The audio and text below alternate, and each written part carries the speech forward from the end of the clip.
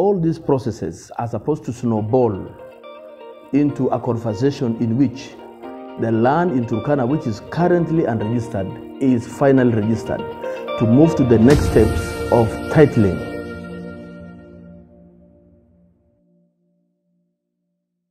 Yeah, my name is A.F. Losikiria, the CEC for Lands, Housing and Urban Areas Management for the county government of Turkana. Even if 98% of the land in Turkana is community land, we have other land use patterns. You have the land for institutions, you have the land occupied for forests, you have the land, you have the open spaces for recreation, you have the land for rivers, we have the land for the main highways, we have the land for the airstrips and airports, we have the land for every other aspect that supports life, just like any other part of the country in Turkana.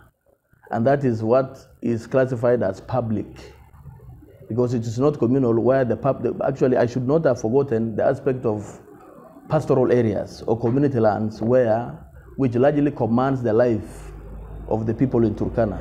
So you have large tracts of land that are used for grazing and watering of animals in the county. Yeah, the IDPs, which came as a result of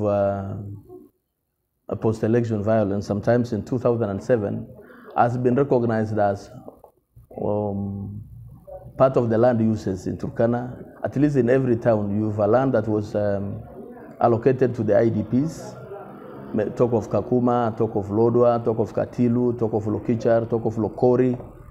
That land is there, and it has been properly surveyed by our officers, and it is the owners enjoy quiet ownership and legal ownership of their land. Yeah, the Republic of Kenya is a signatory to UN treaties on protection of refugees, and this explains why in 1992 the leadership in Turkana and the government of Kenya through the UNHCR donated pieces of land to the refugee community in Kakuma. This was modified recently to a well-planned settlement in the area of Kalobeye, which was around 47,000 refugees from South Sudan, from Ethiopia and others. So this has increasingly become also one of the land uses for the land we have.